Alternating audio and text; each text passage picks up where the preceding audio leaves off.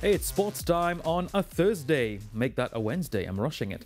Trinidad and Tobago's senior men's team will face St. Martin's national senior team in a practice match at the Hasely Crawford Stadium on January 29th from 6 p.m. This match will serve as part of preparations for our men's team under head coach Angus Eve as the build-up continue towards the CONCACAF Nations League fixtures away to Bahamas on March 24th and at home to Nicaragua at the Dwight York Stadium Bacalet on March 27th.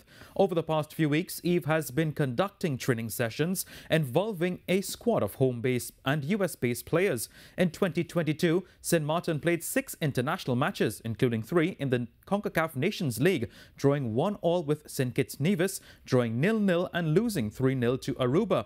The biggest result was a 2-0 victory over Bahamas in a friendly in March 2022. Fans will be able to attend Sunday's match with admission being $40 at the gate for the covered section only.